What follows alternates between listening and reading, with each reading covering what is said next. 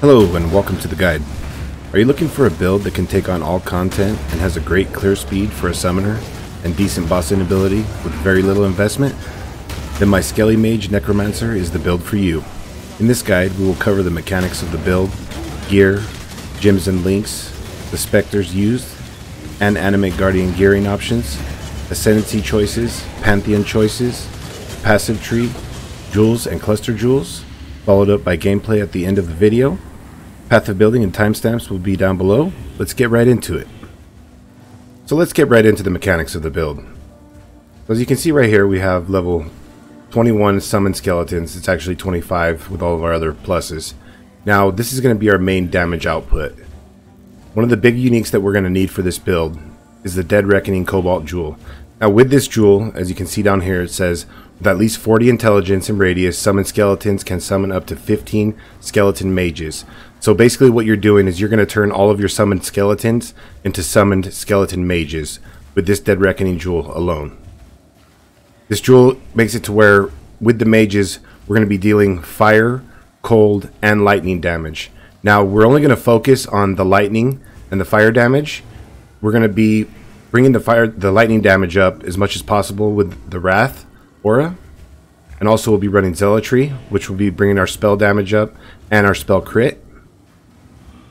Also on this build, we'll be running the Elemental Equilibrium Keystone passive, which we'll get more into on the passive tree. But basically what it does is it's going to lower our enemies' lightning and fire resistance by 50%. And we will be triggering that using Hydrosphere right here. And also connected to Hydrosphere is Hex Touch and Elemental Weakness. Elemental Weakness is going to lower the enemy's resistance even further by 39%.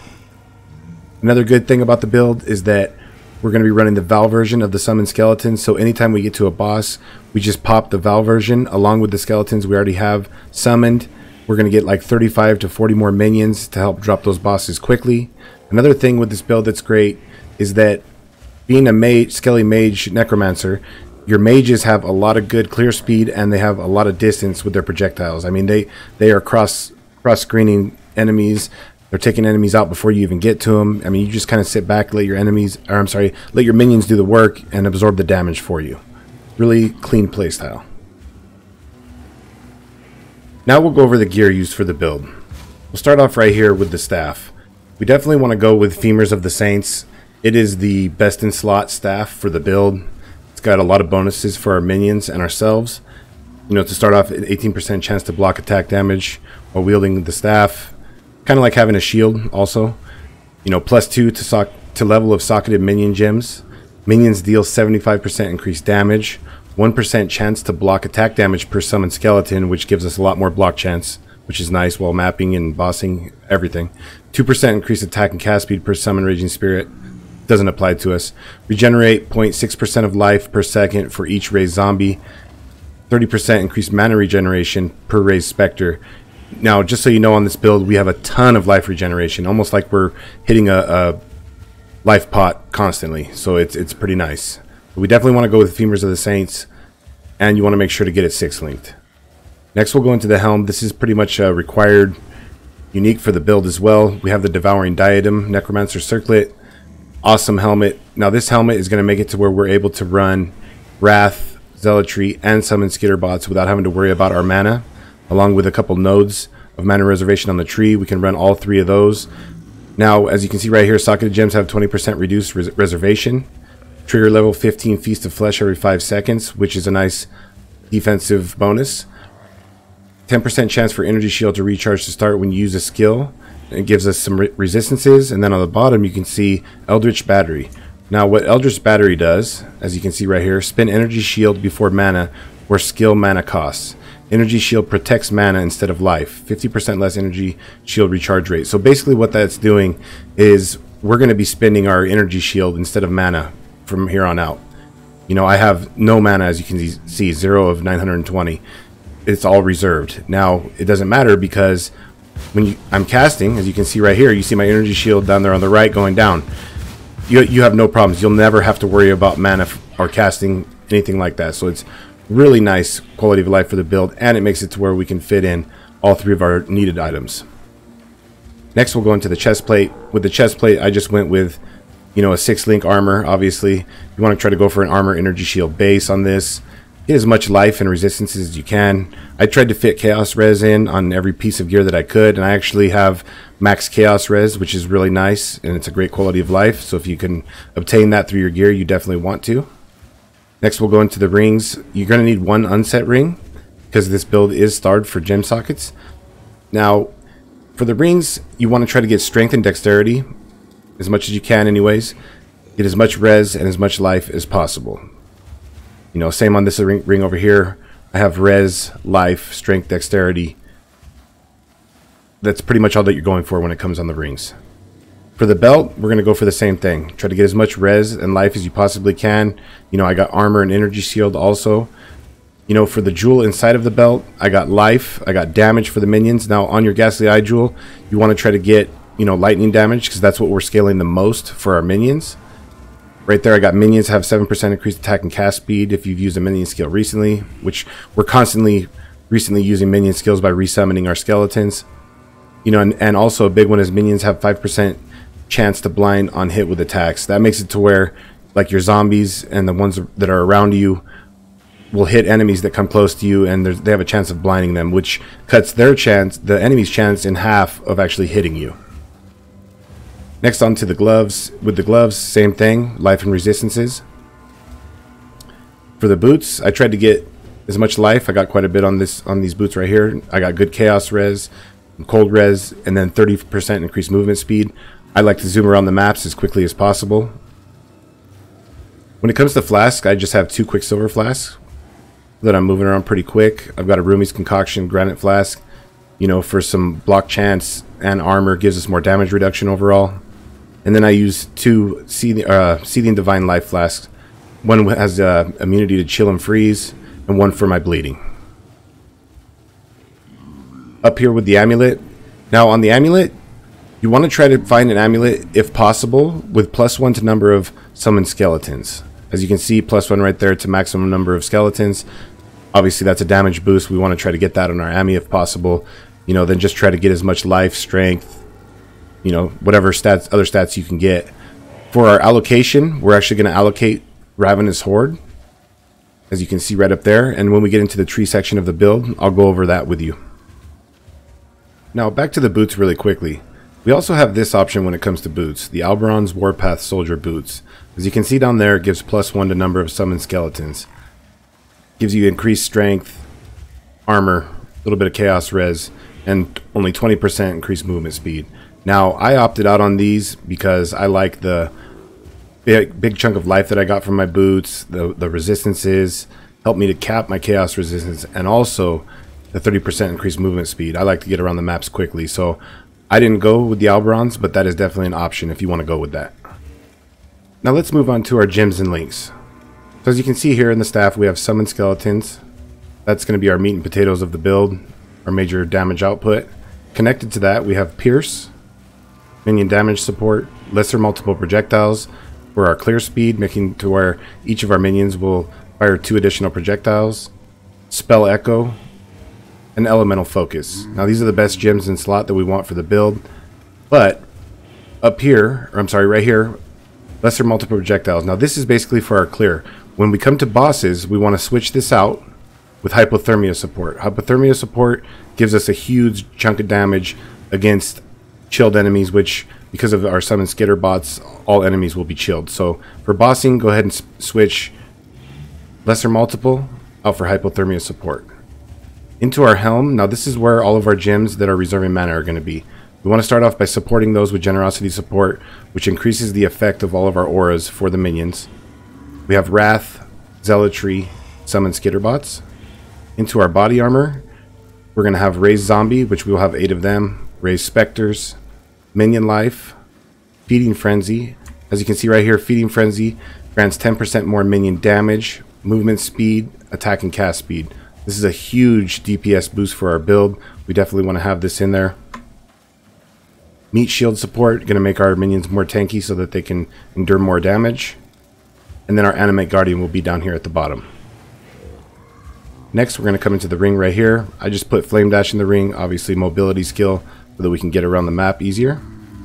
Next, into our gloves. Now, we're going to have Hydrosphere, Hex Touch support, and Elemental Weakness. Now, as you can remember, we run Elemental Equilibrium on this build. Hydrosphere will trigger that, and we will go into more detail on that inside of the passage tree. Hex Touch support and Elemental Weakness. Now, the Hex Touch support being supporting the Hydrosphere makes it to where when we cast the Hydrosphere, not only is it triggering our Elemental Equilibrium, bringing all of the resistance of the enemies down, their resistance comes down even more because this Elemental Weakness will be cast on them as well, bringing their elemental resistances down another 39%. Right here I have Summon Stone Golem. I just wanted to get this in. I try to keep him up as often as possible. He gives us a lot of life regeneration on top of the life regeneration we already have. Next we'll come into our boots. In our boots, I have a cast when damage taken setup. You want to leave this at level 1. First in the chain, you're going to have Desecrate. This will automatically go off when cast when damage taken is triggered. Desecrating and making corpses on the ground. And that will bring corpses up that will be triggering for Flesh Offering, which gives 24% increased movement speed and 25% increased cast and attack speed to our minions. A nice damage boost. And then Convocation.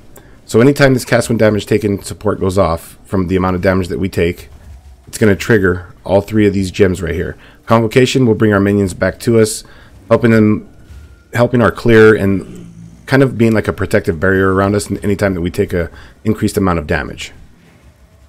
Now really quickly, when it comes to the cast when damage taken support, we're going to leave this at level 1 so that it triggers when we take, as you can see down there, trigger supported spells when you take a total of 528 damage. Okay, so leaving that at level 1, we do not want any of the gems after this to go above level 38. Okay, on the top it says this gem can only support skill gems requiring level 38 or lower. If they go above that, then this will not trigger the gems. So over here you see I have Desecrate at 7, level 7. Flesh Offering I have at level 8. And Convocation I have at level 5.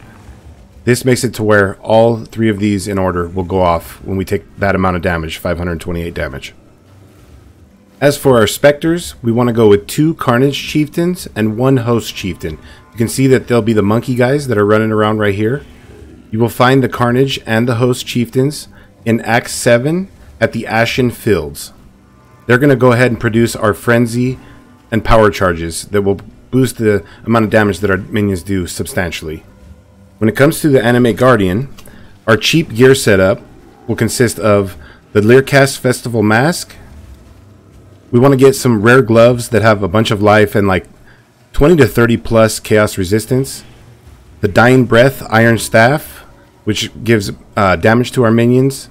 The Victario's Flight Goat Hide Boots, which will give more movement speed to not only us but our minions as well. And then Anbu's Charge Crusader Plate, which is just nice for the Animate Guardian. It provides defense, resistance, really good for the Animate Guardian on the cheap setup. So when it comes to the more expensive setup for the Animate Guardian, we want to go with the Crown of the Tyrant Magistrate Crown. Now, you want to read on the crown and make sure that you color the socket so that the minions gain the added lightning damage. Okay, it's very important before you equip that onto your Animate Guardian. Make sure that the color of the socket is the right color so that all of your minions will gain the lightning damage buff. When it comes to the weapon, we're going to go with the Kingmaker Despo Axe. Now this is going to give the fortified buff that you can see right down here, the little star that's around our minions and ourselves, which makes it to where we take 20% less damage. Awesome. Also, what the Kingmaker does is it gives us increased critical strike multiplier to all of our minions, which is a nice damage buff, and it will give all of our minions Culling Strike, meaning anytime that we are fighting an enemy and our minions get them down to 10% life or lower, they will automatically be dead, and that even goes for Cyrus. For Ascendancy choices, so we're going to start here. Our first 2 points will come down into Mindless Aggression. Next, our second 2 points will come over this way, down into Unnatural Strength for the +2 to all of the minion skill gems. Huge bonus. Next off, we're going to come over here. We're going to come down into Bone Barrier. Now, Bone Barrier will give us level 20 Bone Armor skill. As you can see right down here, I have it set to my left click, so it's constantly going off. Bone Armor is going to give us a defensive buff. It takes so much damage. Also, Bone Barrier gives 1% additional physical damage reduction per minion, up to 10%, which is nice. 2% increased recovery rate of life and energy shield per minion, up to 20%. and minions have 20% more maximum life, which is well needed on this build. And for our final points, we're going to come over here, down into Commander of Darkness. Now, Commander of Darkness, auras from your skills grant 3% increased attack and cast speed to you and allies. You and nearby allies deal 30% increased damage. You and nearby allies have plus 30% to elemental resistances. Just awesome for the build. For the Pantheon choices, this one's kind of up to you. As far as I go, though, I went with Soul of Lunaris for the Major God. Gives physical damage reduction and movement speed, making it to where we can map quicker. And down here, I took Soul of Gruthkul for the Minor God, which also gives more physical damage reduction. So let's go ahead and get into the passive tree. Now, this will be for a level 94, this passive tree that I'm going to be showing you. My character is level 94. This is also in Path of Building, and the Path of Building link will be down in the description below. When it comes to the bandits in Act 2, you want to go ahead and kill all of them so you get the 2 points. As for your anointment on your amulet, you want to go up here with Ravenous Horde. Okay, Ravenous Horde is the best anointment that we can get for this build. It provides a huge amount of damage. It's going to be 1 verdant oil and 2 opalescent oils for that anointment. When it comes to leveling this build, what I would suggest and what I did is as soon as you can get your summoned skeletons, which is early on, go ahead and get summoned skeletons and also get your raised zombies. I mean, that's going to be plenty to get you through all of the acts, all the way into mapping even. And just get yourself a tabula rasa, put in the right damage gems, you'll be set. Okay. Now we're going to go ahead and start on the tree, come up this way. Now you can go first over here, grab yourself some life if you want. If you do that first, then come over this way, grab Enduring Bond. After that, you want to come up this way, you can go ahead and grab this jewel socket, you can grab yourself some more life. Come up this way, we'll come up to Death Attunement. Now we definitely want to get Death Attunement early on. It gives us +1 to specters, zombies, and skeletons. After that, let's come over here, grab yourself some life right here with Purity of Flesh. Come over this way, grab yourself Righteous Army. You can come down here and grab some more life. Next up, we could come down here, grab this jewel socket, and grab Elemental Equilibrium. Now, Elemental Equilibrium, like we had talked about earlier, basically what this does, when we cast our Hydrosphere that we have equipped, it's going to hit them with cold damage. And that cold damage is going to make it to where it lowers their resistance to lowers their resistance to lightning and fire damage. And that's the main damages that we'll be doing. So that's going to be a huge DPS boost. Okay, next off, come down this way. We can go ahead and grab this at some point, Whirling Barrier. It's going to give us some nice defenses while we're wielding a staff. We're not going to worry about the cluster jewels. We'll go over those in just a minute. So we want to come this way. You can grab this jewel socket. Come up here, grab Grave Pact. Grab this life around here. We want to definitely come into this wheel over here and grab this life. What did we miss? I think that's pretty much... Oh, you definitely want to grab these nodes right here. Sovereignty. It's going to give us our minus reduced reservation for our mana, so that we're able to fit all of our auras in. Now, we also want to come down this way. At some point, we can go ahead and grab these life nodes right around here. We want to come down this way so we can get Heart of the Warrior, which is a nice boost to our life. And come all the way down here to Warrior's Blood. It'll give us strength and quite a bit of life regeneration. Just remember that when it comes to the cluster jewel, there's no set timing that you have to go into any points. Other than in the beginning, I would definitely get the ones that I showed in the initial start. But other than that, you can go ahead and get your cluster jewels going as soon as you feel it's necessary. As for the actual jewels in the build, right here we have the meat and potatoes, the Dead Reckoning Cobalt Jewel.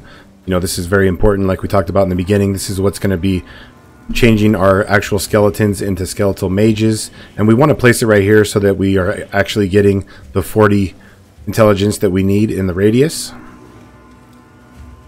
Next up here, I have the Enthralling Prism Ghastly Eye Jewel.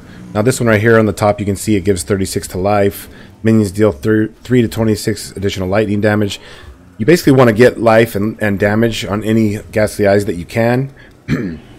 Also, you can see minions have 5% chance to blind on hit with attacks, and minions have 6% chance to hinder enemies on hit with spells.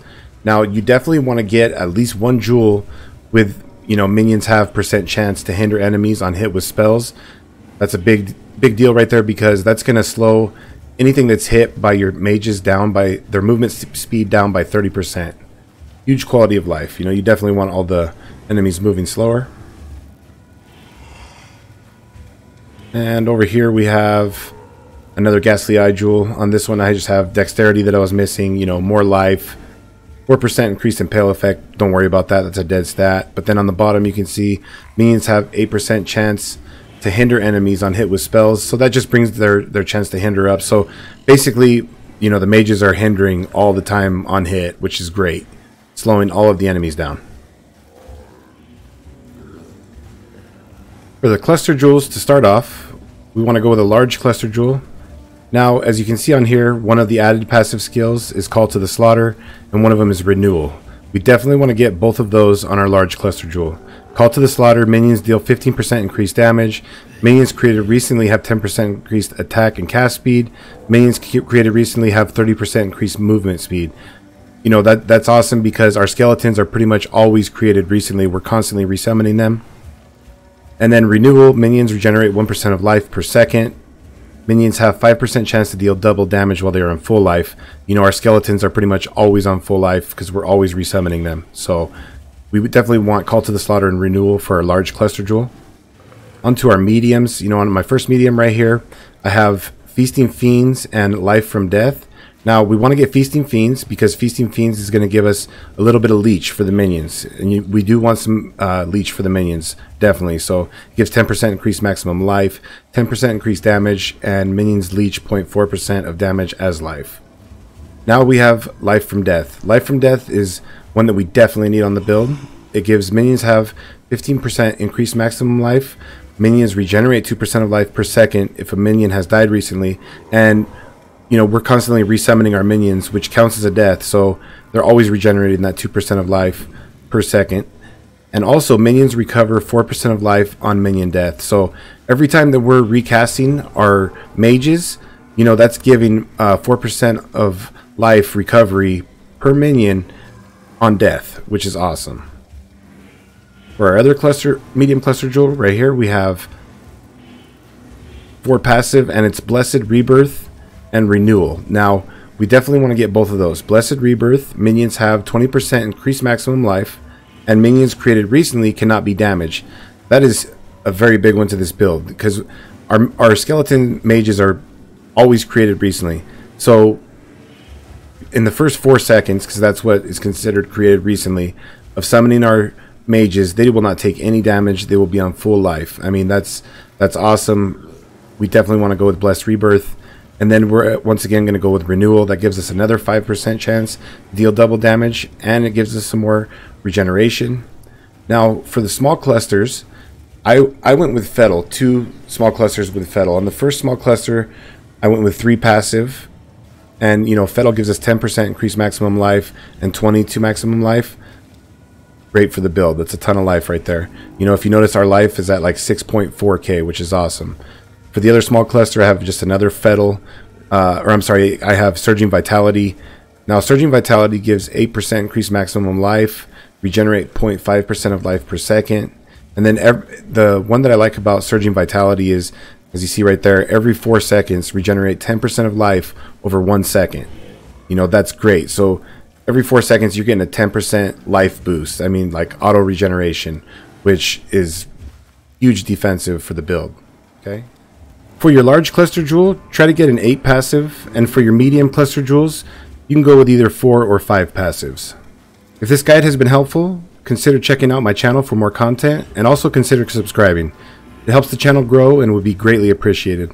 I'm going to go ahead and leave you guys with some gameplay footage. Thank you for watching.